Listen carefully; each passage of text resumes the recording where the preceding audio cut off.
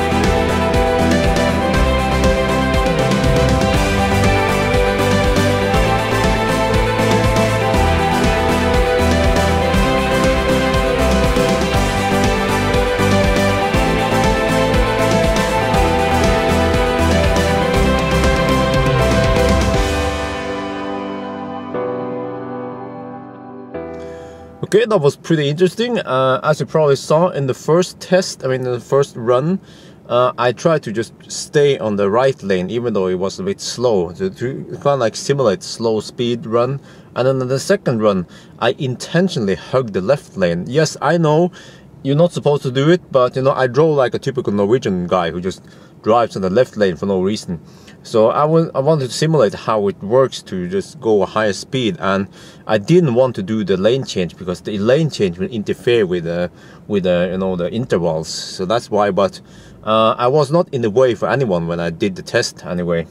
But you saw that, you know, when I was on the motorway, about every 1 and 2 minutes I had to like check in on the steering wheel.